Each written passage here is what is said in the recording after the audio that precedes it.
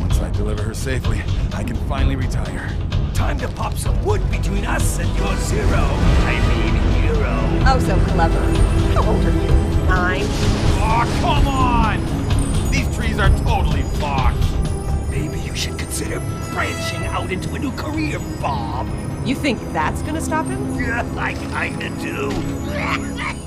Cloudberry Kingdom revels in the kind of split-second precision platforming that can turn even the most bashful of players into a rage-spitting, controller-hurling mess. Its excellent procedurally generated levels make it a rather unique proposition too, giving you a lesson in patience and unwavering dexterity. Success doesn't come easy in Cloudberry Kingdom, but knowing that you've worked yourself to the bone to achieve something that perhaps no one else has is a very wonderful thing. That's not to say such attractions are obvious at first glance. Cloudberry Kingdom is not a pretty game. It's overly flat and overly simplistic, and the animation looks like someone is awkwardly shuffling cardboard cutouts around the screen. But pick up a controller and all is forgiven. Bob, as your character is known, is a very responsive chap. And while he lacks the defined, weighty feel of a Mario or Meat Boy, he moves with a precision that makes nailing those all-important split-second jumps and tight mid-air maneuvers a pleasure. That's a good thing too, because Cloudberry Kingdom gets very challenging very quickly. Sure, the first few levels put just a handful of moving platforms between you and victory, but you're soon faced with performing lightning-fast perfect runs over precariously placed enemies and saw traps.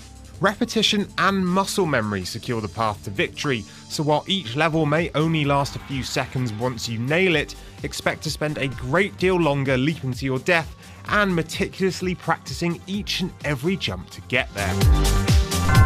It's an intoxicating feeling when you overcome the seemingly impossible, and the uniqueness of each procedurally generated level makes victory taste all the more sweet.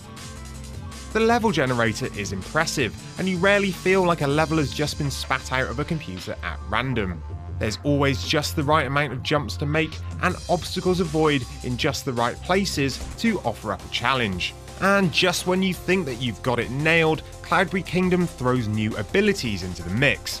These range from the classics such as a double jump through to the absurd like being stuck inside a cardboard box or on a rocket-powered trolley. All of them completely change the dynamics of the game, with the level generator creating excellent unique challenges for each ability.